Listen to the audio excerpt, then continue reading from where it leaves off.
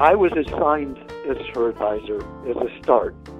And I remember very well our first meeting because her issue was very, very much the issues for, by, and about the African American community.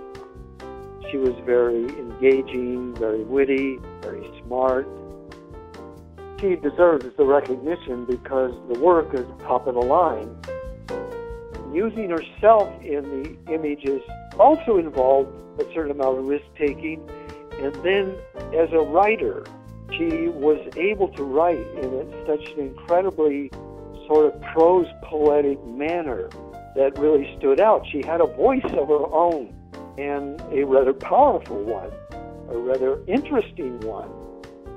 So the language and the photos and the manner in which she did and the subject matter she chose was rather unique.